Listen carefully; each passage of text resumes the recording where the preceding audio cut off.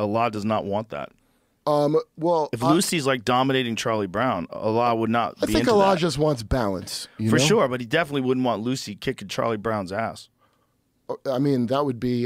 Get the fuck out of here with that. This bitch needs to be put in her place. What was Charlie Brown's crimes, though? Had he... It depends what he had done. Good point. Charlie Brown was an infidel. So that might be like the worst punishment we have for you. Yeah, just be humiliated by a woman. Maybe it's perfect. A woman's gonna laugh at your dick. Yeah, maybe it's perfect. It's just, I'm concerned that it seems like all this stuff is accelerating to some sort of a boiling point. Do you love it? You want to know why? Why? Because my girlfriend's like 10 or 12 years younger than me, so she has like hopes and shit. Like, honey, like, but.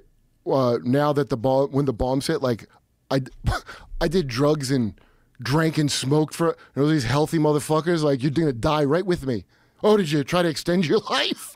We're all going together. I barely wore a condom. That's what you're happy about? That you fucked your life up, so it's fine. It's in fact, if it doesn't end, I'll be like, oh shit, I should have handled my life better. Well, there's a lot of people that live like that, right? If the apocalypse never comes, like shit, all these preppers, like, God damn it, I spend all my time canning peaches and shit. No, that's gonna be the. Be nice to them because pretty soon. Yeah, they're gonna be the only ones.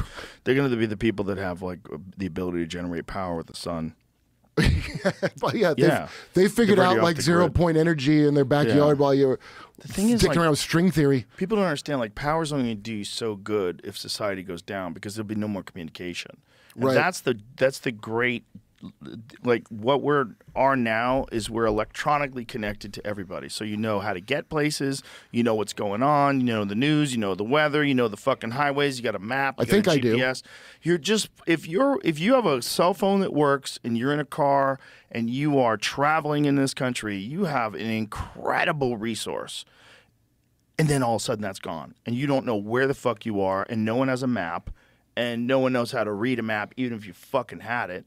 And now, all of a sudden, the world is a mystery again, just like it was in the 1800s. The world's a mystery. Everything over that hill is, who knows? It could be hostile Indians. I feel like it's like that. Who fucking knows? I feel like it's like that with all of the stuff. I think it's, I don't, what in the fuck can you trust? Every time I find out a new thing, I'm like, I have to have like a period of PTSD time to digest it. At least there's a possibility of finding out. My point is, if all that shit goes down, it's not going to matter if you have power because you're not going to have any communication. It's going to be gone.